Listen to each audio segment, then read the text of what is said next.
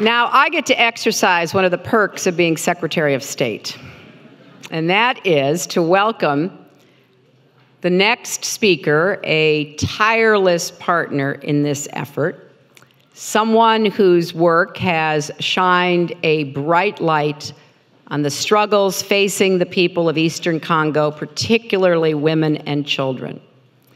When I visited there in 2009, I saw firsthand how the Eastern Congo Initiative is supporting civil society groups to meet some of the biggest challenges in that country.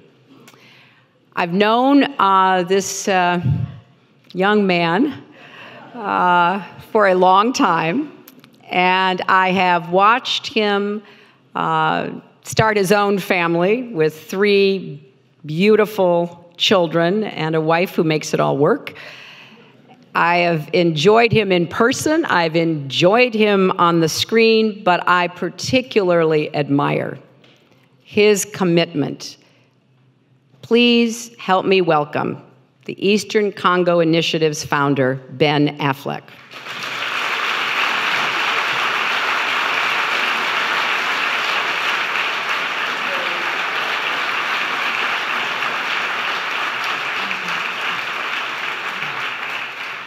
It's what they call in Hollywood a tough act to follow. I want to thank the Secretary, who is, in my estimation, one of the great Secretaries of State ever to serve our country. I would probably be too humble to make that statement, except that I know it's agreed with by a great majority of Americans. She is the kind of tireless public servant, the extraordinarily intelligent, diligent, fair, spectacular person that makes me even more proud to be an American. Thank you very much, Madam Secretary.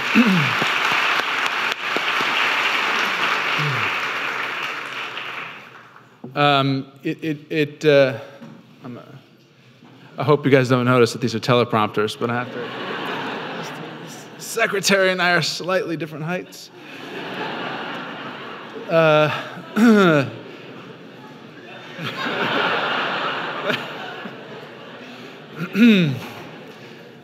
Thank you all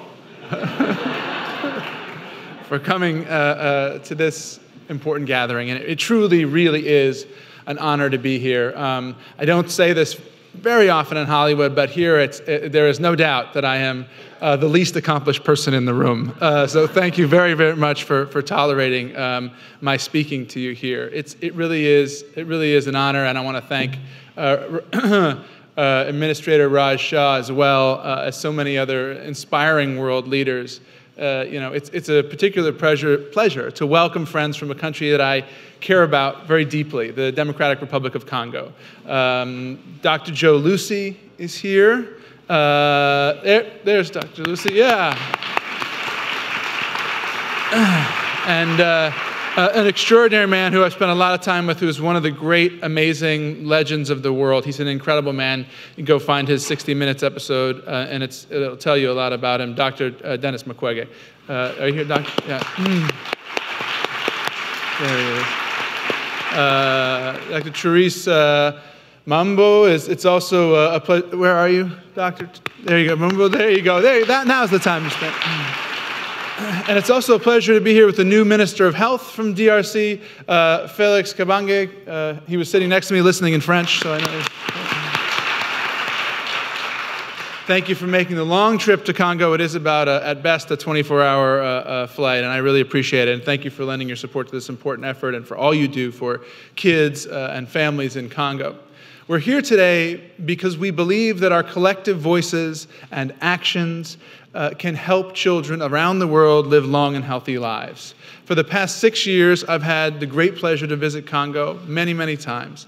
I've visited fast-paced Kinshasa, the LRA-dominated Dungu, and been all over the Kivu provinces where our Eastern Congo Initiative is located. And everywhere I've been, I've seen extraordinary efforts by the Congolese to usher in a brighter future for their country.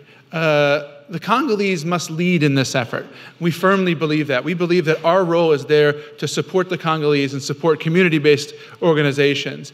But we believe all of us can help support them, and that's really why we're here today. At the Eastern Congo Initiative, we believe that lasting, long-term success happens when the Congolese lead and develop solutions that work for their own communities.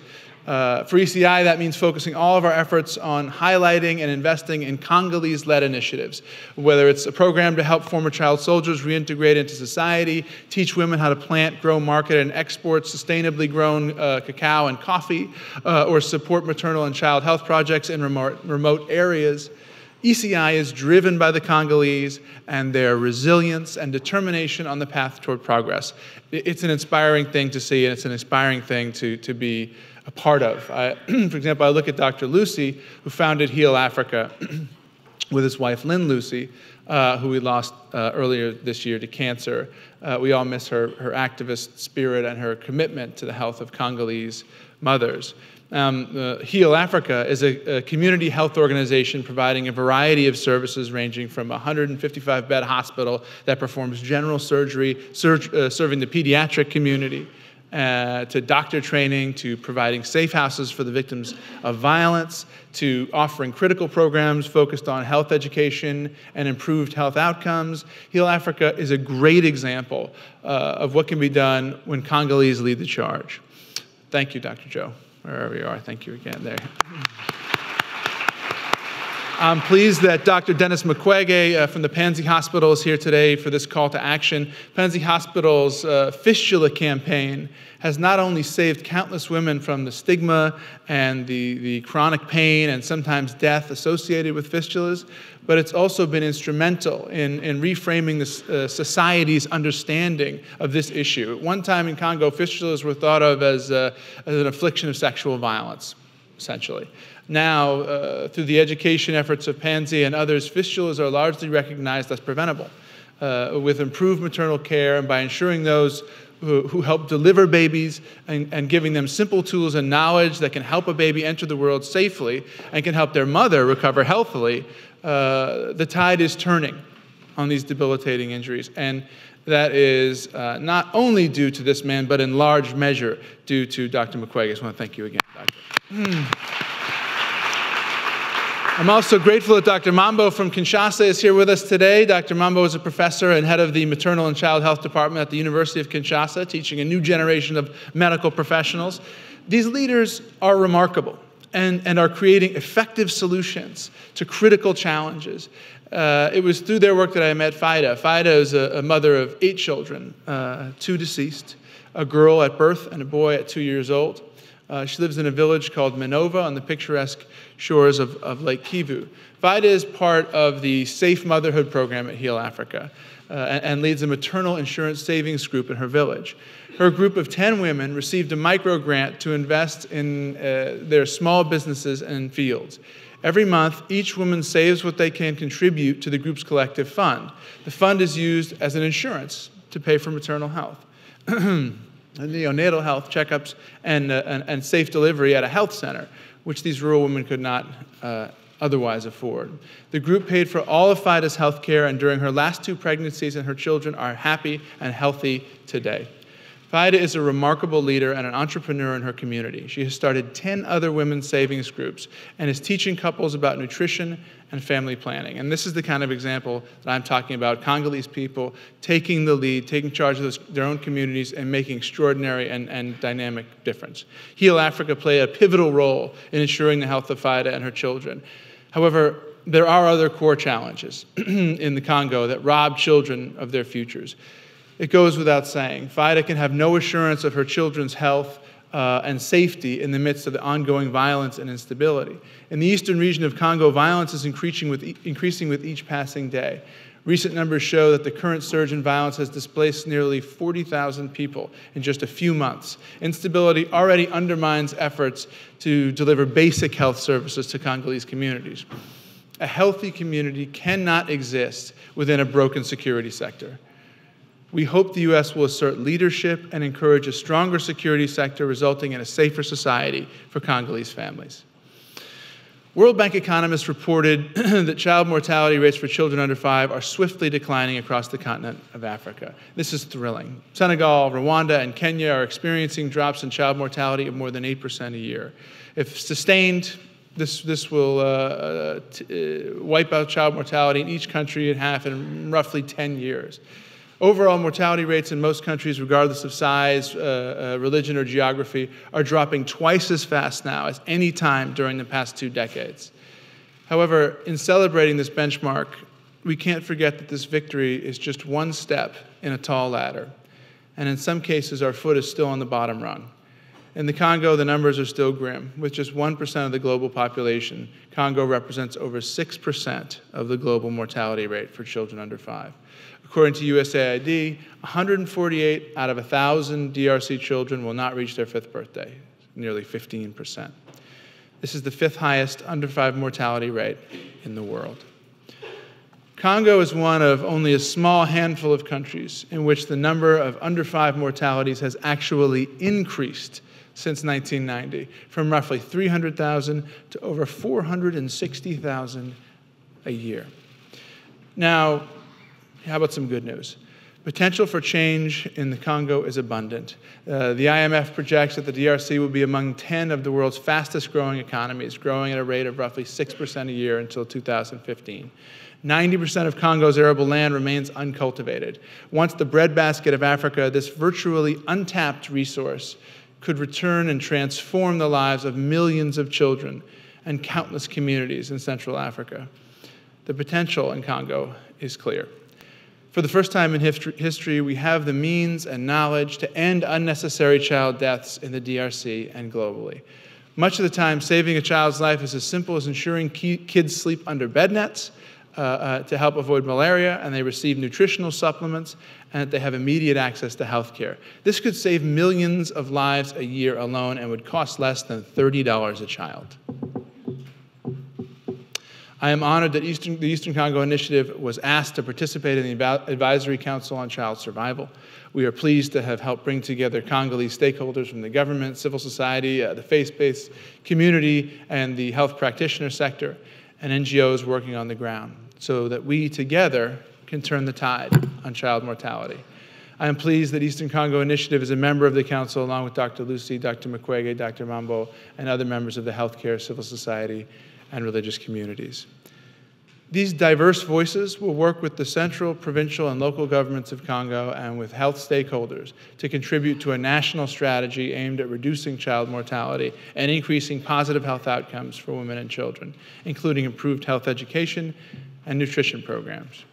As part of ECI's commitment to help the Council develop Congolese solutions to this challenge, we're pleased to announce the completion of an online searchable database of community-based organizations doing important and impactful work in Eastern Congo. This rigorous landscape analysis, developed in collaboration with USAID, identifies Congolese-led organizations that are improving outcomes in their communities. With sincere thanks to Maura O'Neill and the IDEA team at USAID for their work to make this important work a reality. So thank you guys as well. As Americans, I believe our actions define our values. I have 3 children that fall into this vulnerable age range. I cannot imagine what it would have been like driving my wife to the hospital, pregnant, about to give birth, and thinking to myself, well, there's a 15% chance that each one of these children won't live to be 5 years old. It's abhorrent. It's unacceptable. We wouldn't abide it in this country, and we must not abide it in the world globally with our brothers and sisters. It is morally incumbent on us to work to eradicate this problem and stay with it until our work is done. I want to thank you all very, very much for the honor of speaking here today.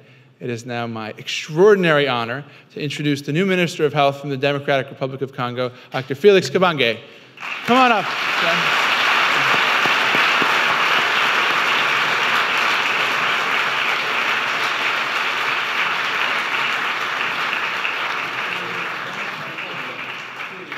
Tell me the... Thank you.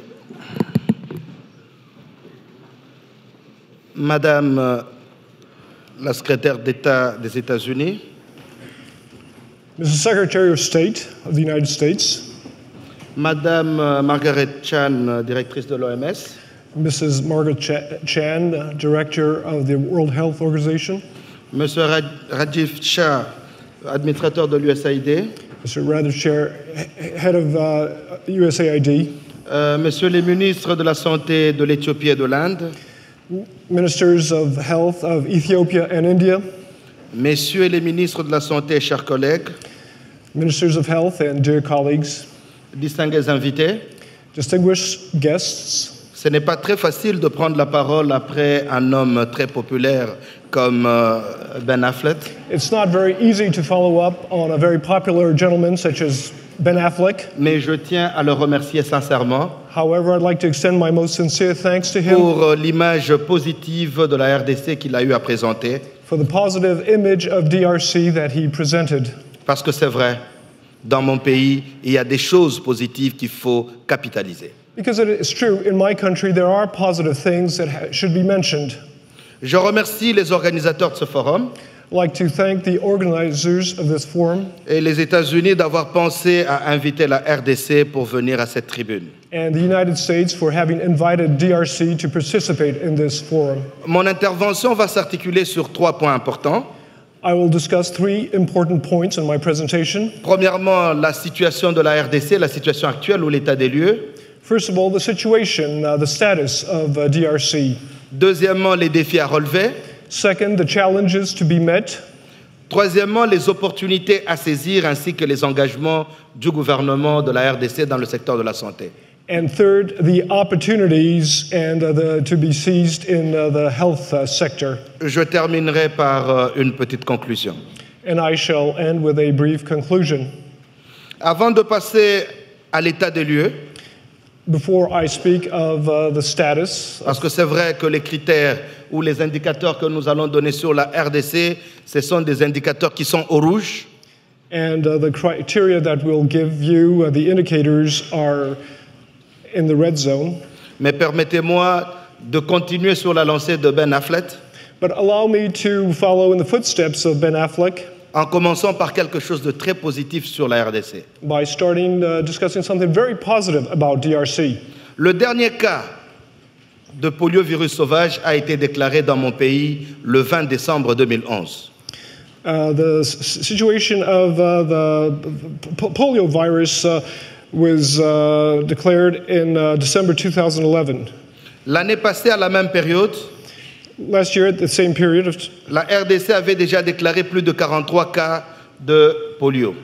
we had registered in DRC over 43 cases of polio. Mais pour ce premier semestre 2012, But for the first semester 2012, aucun cas de poliovirus sauvage n'a été notifié en République démocratique du Congo. we've noted no polio virus starting the first semester 2012 in my Et nous country. pensons que cette situation va continuer pour que nous puissions éradiquer la polio en République démocratique du Congo. And we believe that we will be able to eradicate the polio virus in the Democratic Republic of Congo.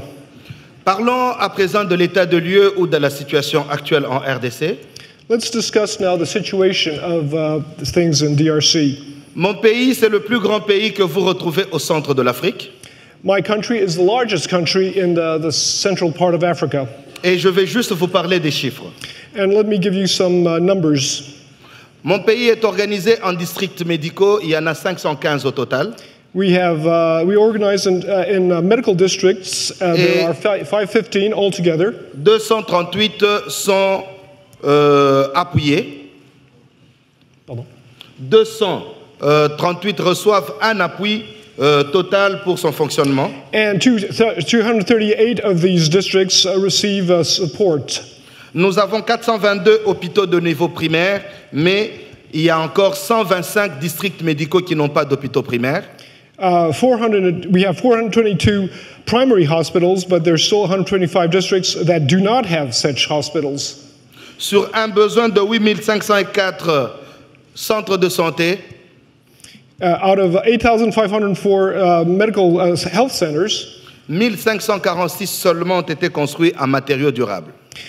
only 1,546 have been built so far.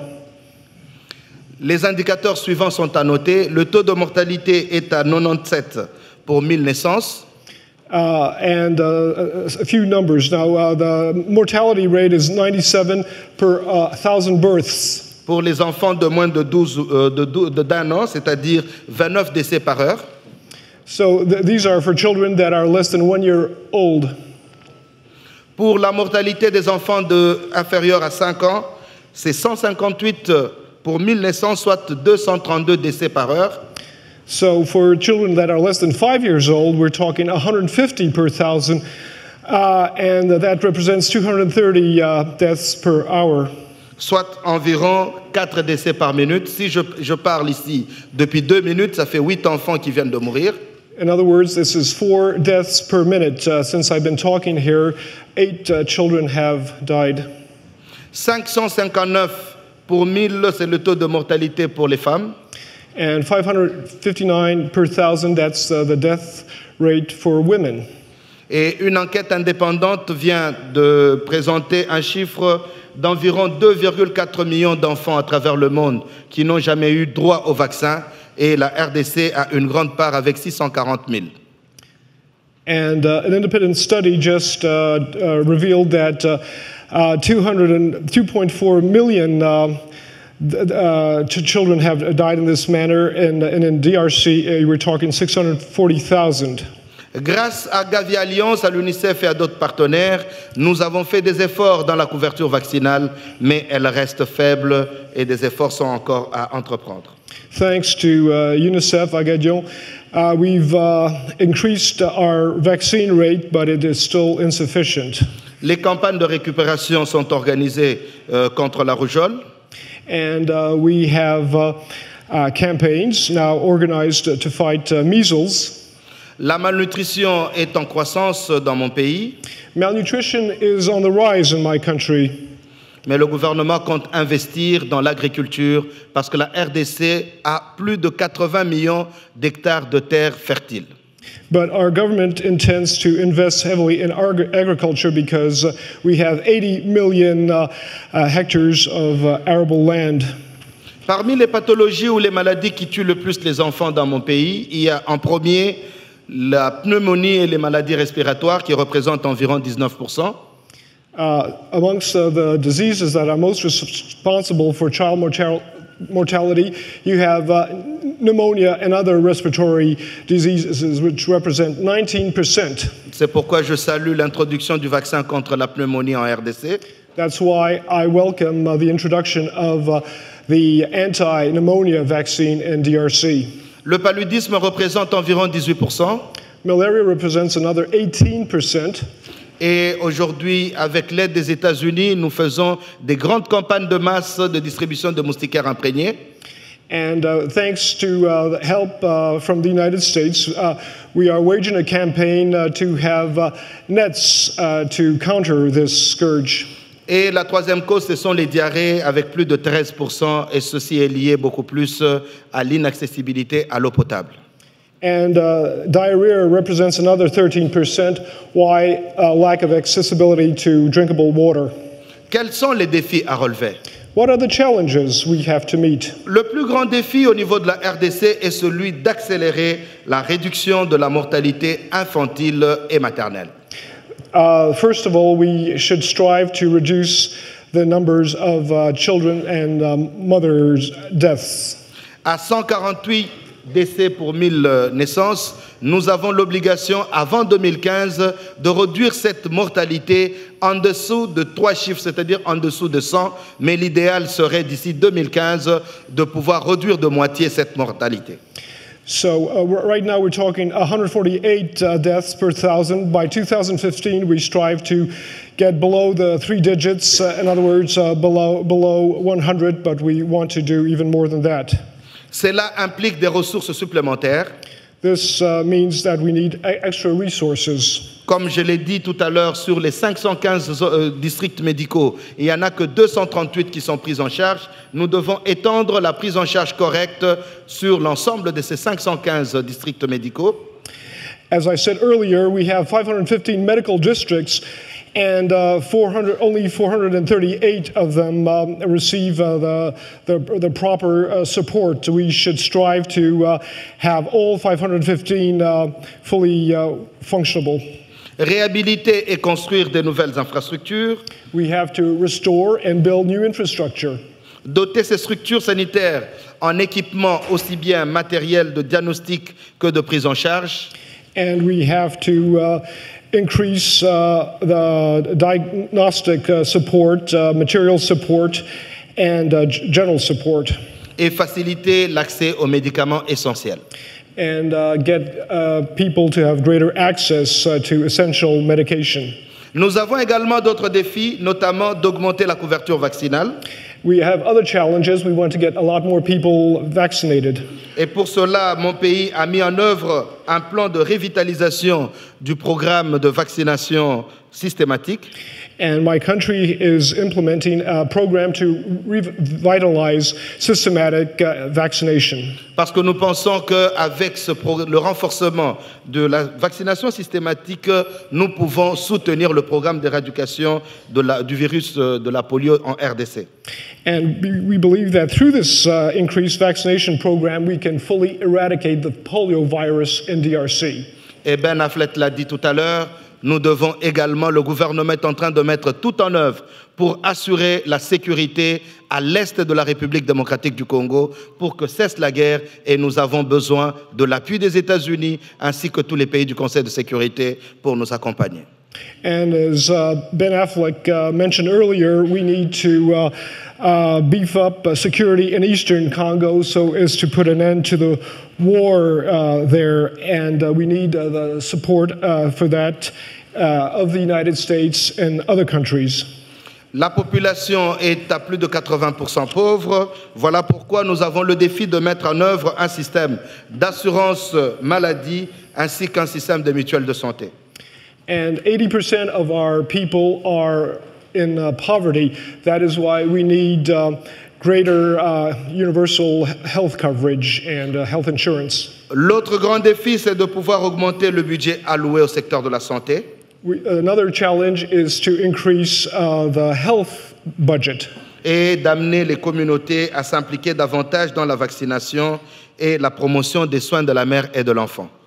And communities should get further involved in vaccination and tackling health issues related to children and mothers. Quelles sont les opportunités que nous devons capitaliser en RDC? What are the opportunities on which we should capitalize in DRC? La démocratie. Democracy. Nous avons un plan national de développement sanitaire. We have a national health development plan.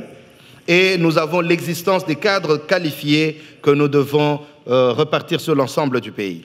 And we have these qualified personnel that we should disseminate throughout the country. Le gouvernement de la RDC s'engage. The DRC government is committed. À augmenter le budget, et pour cette année, il y a 10 ans que le budget était à 1,2 pour la RDC, mais cette année nous sommes à 7% du budget national. So number one, increase the budget for health.